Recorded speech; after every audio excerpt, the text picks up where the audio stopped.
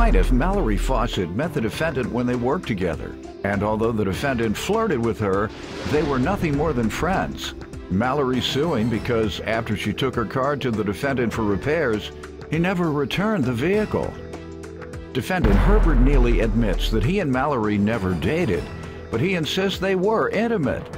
Herbert claims he completed the repairs on Mallory's vehicle and left it at his mom's house, but Mallory failed to pick it up. Start with you.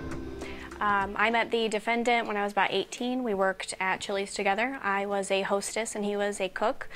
We became friends over with an interest in import cars. He would compliment me, call me hun and beautiful, and I would thank him, but I usually had a boyfriend and he usually had a girlfriend. Did that bother you? No, no. Okay. I mean, at the time I would tell him. And that's why it was all right for him to compliment you. Right. Okay. Some ladies appreciate it. Some think you're sexualizing or objectifying or hitting on them, making them feel uncomfortable, particularly in the workplace. So, men, just err on the, don't be like him, err on the side. Everybody might not be like her. All right, so he compliments you, you all were friends, and you shared a love for import cars. Mm-hmm. What else happened with the friendship? So before we got to usually, this mess? yes. So usually he would have a girlfriend, and over time he would ghost me. He wouldn't talk to me on Facebook regarding our agreement, and he would say the girlfriends would be blocking me. So I was very patient with that. Plaintiff Mallory Fawcett met the defendant at work, and she says they were nothing more than friends. But the defendant insists they were intimate. Let me get some background from you. We met, like she said, at Chili's. I was a cook, she was a hostess, and I guess friendship, yeah, I had a girlfriend at the time, but I'd also go stay at her mom's house with her at night. We'd make out off and on. Who? Me and Mallory. Oh, sorry. Go ahead.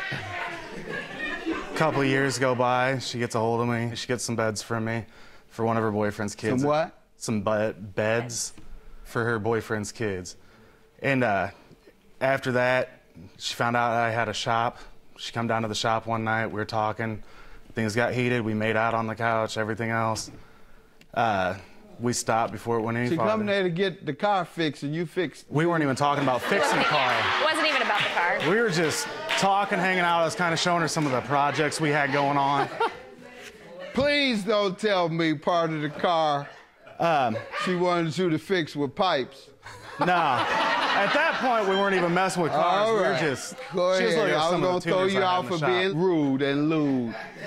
And, go ahead. You know, a couple days go by, she gets a hold of me about her brother's Pontiac Fiero. She said she overfilled it with oil, brings it to the shop. She put like 2 gallons in it, blew the piston rings out. So that car had been sitting at my shop forever. Okay, now let me allow her to give me the specifics about why she's suing you. So you came to the shop, you went in and you all did your thing in the, on the couch in his office. That's what he says.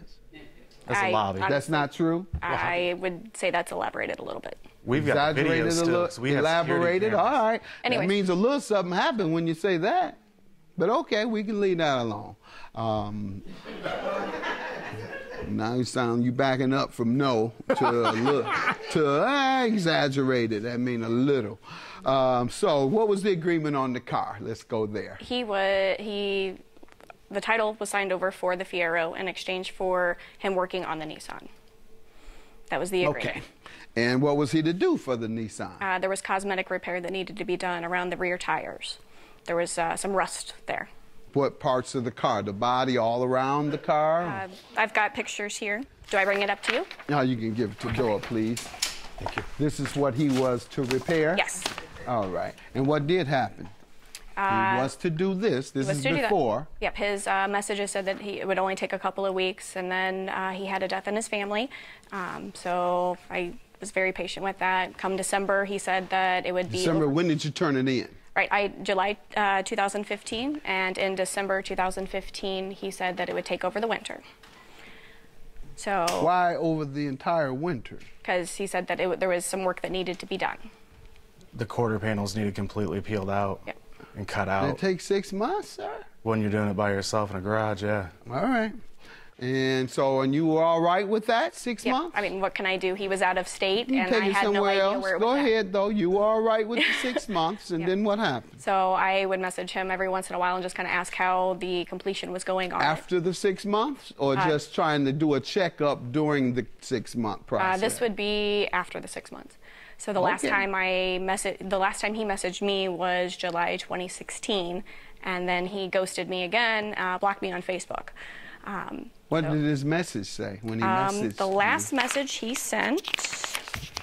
And tell me why you're suing for the value of the car. Sure. I am suing for the value of the car because when we initially agreed to him fixing the Nissan, he asked me how much I planned on selling it for before he fixed it, and I said $2,500. Okay, so what happened? Did he not return the car at all? He never returned the car. Yeah, he never returned the car, and the last time I talked to him was 2017 on the phone, and he said that he was still out of state and that he was almost near completion. I said whatever condition it was in, I wanted to pick it up. So it went from July 15 to July 17? Yes. Like it was and over. While he was still telling you he's going to fix it? Yeah, he's still telling me he was going to fix it, and I told him I'd call him right that now, weekend. do you know where the car is? I have no idea where it's at.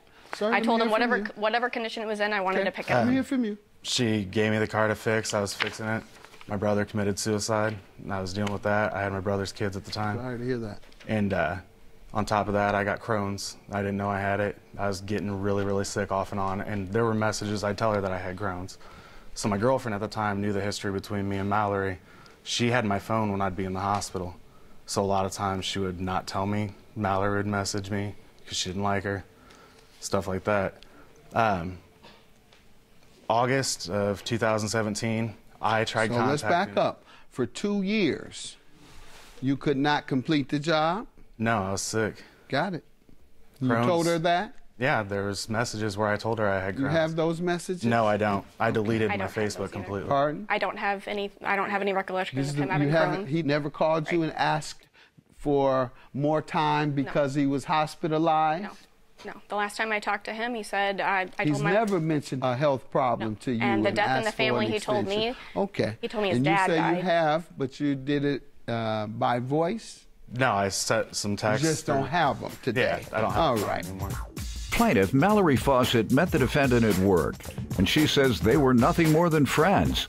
But the defendant insists they were intimate. What happened ultimately? The police towed it after they got a hold of her. The Mackinac police took it after they got a hold of her? The police said that they had contacted her and with no response, so they towed it.